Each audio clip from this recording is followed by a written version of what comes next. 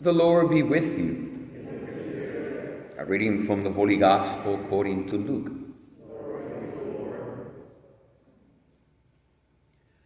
While they were all amazed at his every deed, Jesus said to his disciples, "Pay attention to what I am telling you. The Son of Man is to be handed over to men." But they did not understand this saying. Its meaning was hidden from them, so that they should not understand it. And they were afraid to ask him about this saying. The Gospel of the Lord. Gospel of Luke, chapter 9, verse 43 and 45. I think, let's not forget that truly Jesus Christ is fully human and fully divine. And in being fully human, he shared in some of our human phenomena. Today, we get this sense of, it doesn't say it, Scripture doesn't say it, but if we place ourselves in Christ Jesus, who is talking to his disciples and telling them, pay attention to what I'm about to say. The Son of Man, I am to be handed over to men. We have the advantage of having 2,000 years of Christian history and development, and we know what that means. That means that he's going to be handed over to the Pharisees, to the scribes, that they're going to torture him. He's going to go carry the cross, crucify him, he's going to die, and the third day he's going to resurrect.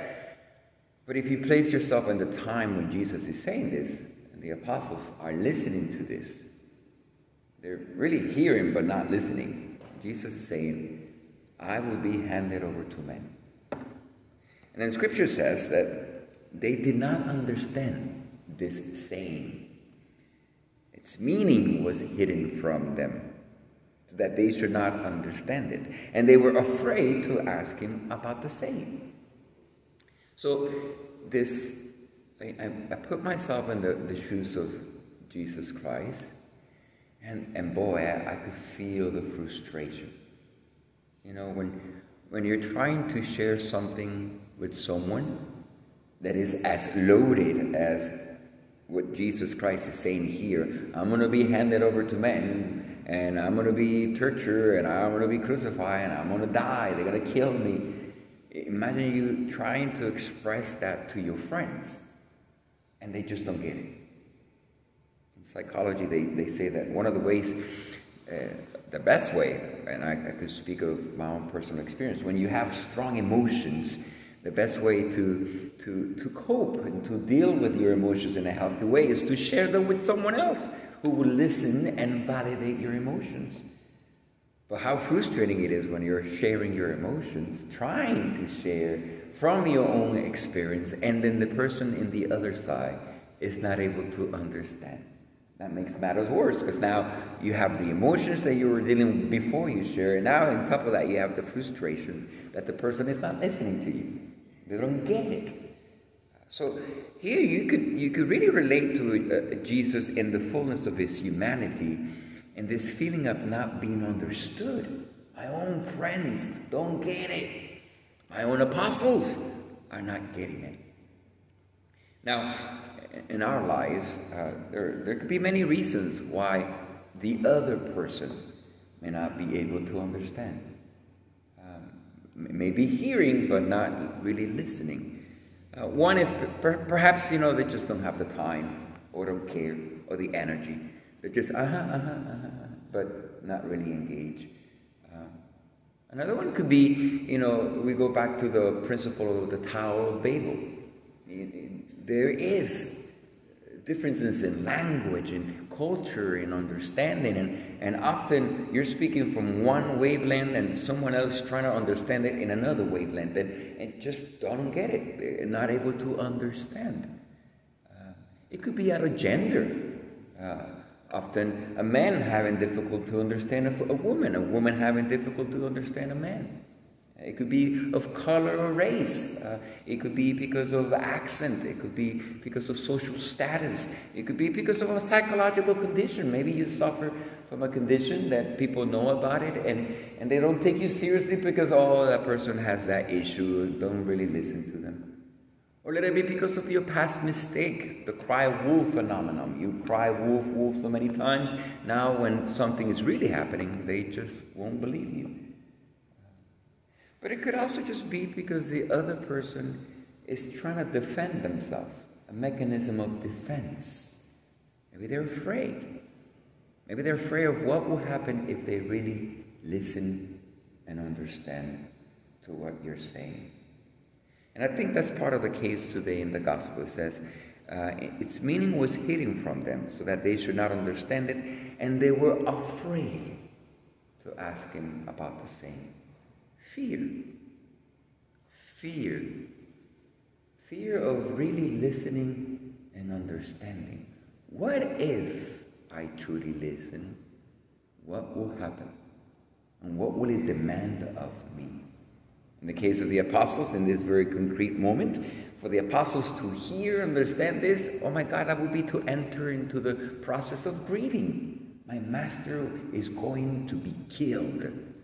Too much to handle. I'll deal with it when it happens, if it happens. A fear. But perhaps having this analysis of this phenomenon, there's a greater reason why to ask the help of the Holy Spirit. You know, we have the story of the Tower of Babel, and many of the reasons why often we cannot understand each other is that principle. You know, how God created different languages and the obstacles of culture, of the age, of gender, of so many things. But we know the antidote or the solution or how God responded to the principle of the Tower of Babel was Pentecost, the giving of His Spirit. And if you recall, one of the gifts of the Holy Spirit is the gift of understanding. To apply that gift in our relationship with each other.